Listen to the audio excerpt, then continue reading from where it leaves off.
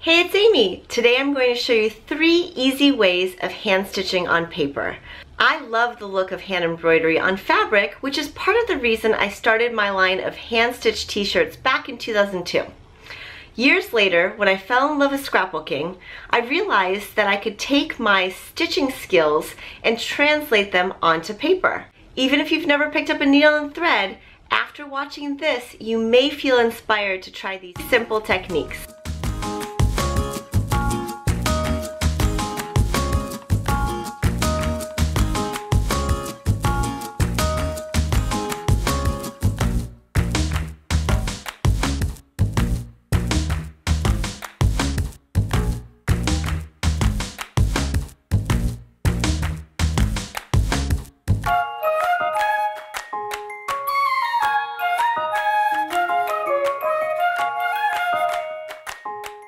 Here are the supplies I'll be using.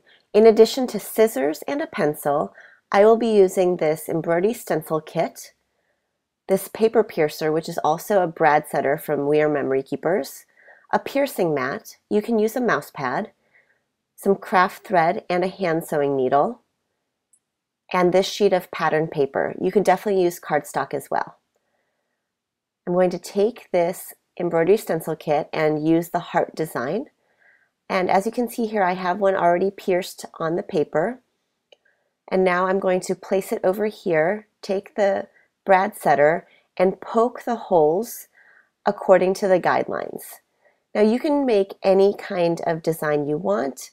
You don't have to have the stencil kit. I created these. These are part of my Amy Tangerine collection with American Crafts because I wanted to make it easy for people to sew on paper. In general, you definitely want to poke all your holes before sewing on paper so that you have not only a guideline but also an easier time going through the paper with your needle. Next, you'll want to take a needle. This is a hand sewing needle from Daiso, and you can just get a multi-pack of these, and I would judge the eye by the thickness of the thread. You don't want it too big, but you also don't want it too small so that it's really difficult to thread. Normally I would actually stick the thread in my mouth and kind of get it a little bit wet with saliva, but I was able to pretty easily slide this through and thread the needle.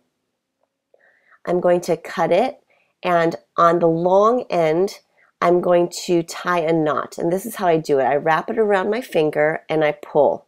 This gets it kind of really close to the edge, and I find it easy to do. So I'm going to do that one more time. And then when I sew, I like to have one long tail with a knot in it and one short tail. So I'm taking the piece of paper, and from the bottom, I'm coming up with the needle and pulling the thread through.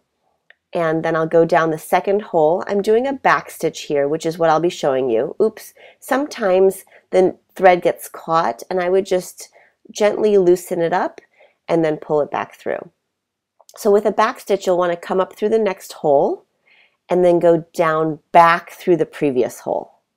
So the next open hole is actually that one, and I'm going through it and then going back towards the last one.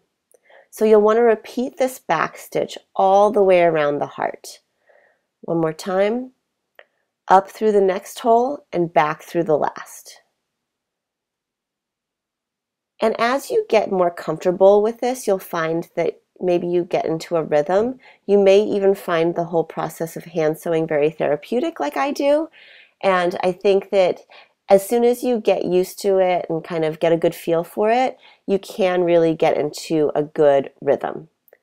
All right, so when I've gotten to the end here, what I want to do is turn it over, and I like to tie a knot.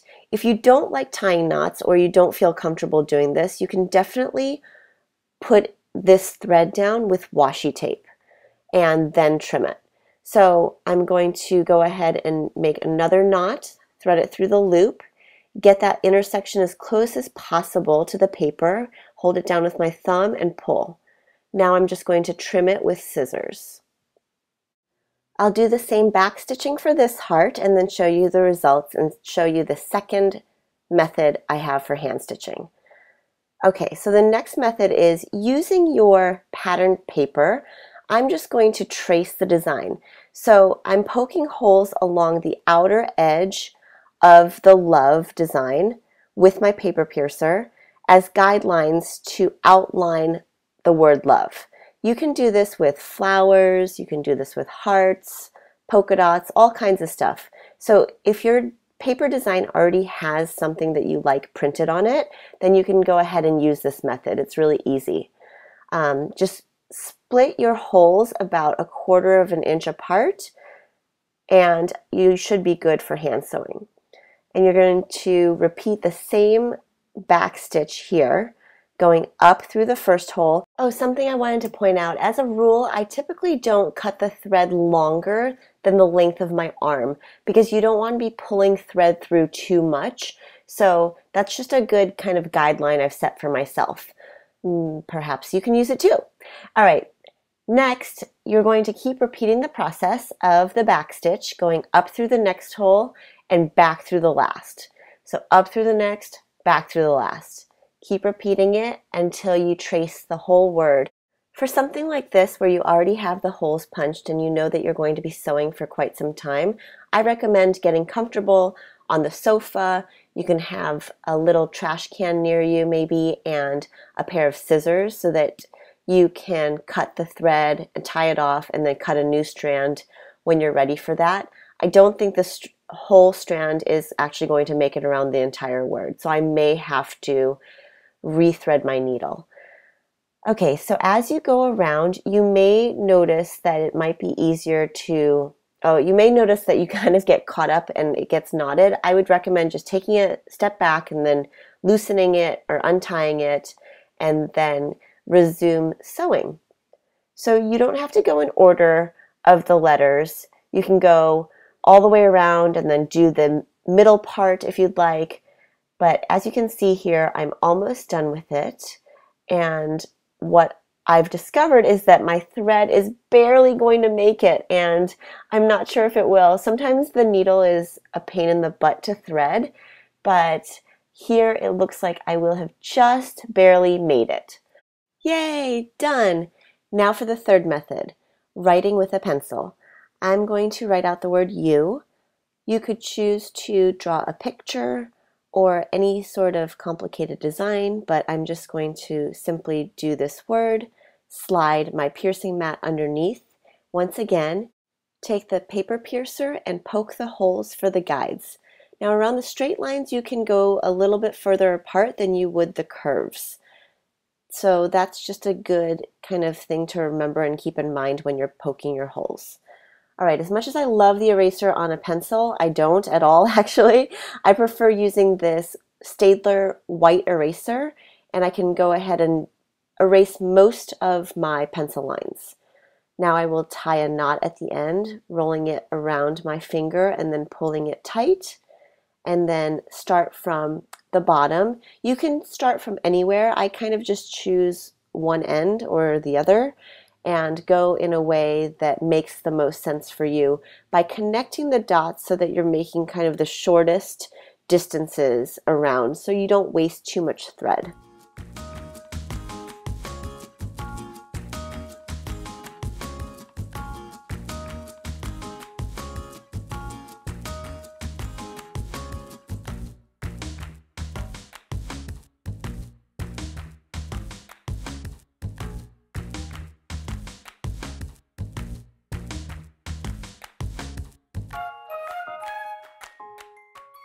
The last stitch is through, so I'm going to turn it over, tie a couple of knots, and trim off the remaining thread with scissors. This would make a great base for a scrapbook page. I could even cut it and paste it onto a card and send it to somebody. Though nobody really has to see the back of these designs, I will show you this journaling card and how it looks jumbled up on the back. But it's easy to paste onto another piece of paper. You can even try these methods on photos as well. Have you tried hand stitching on paper before? If so, leave the link in the comments. I'd love to see.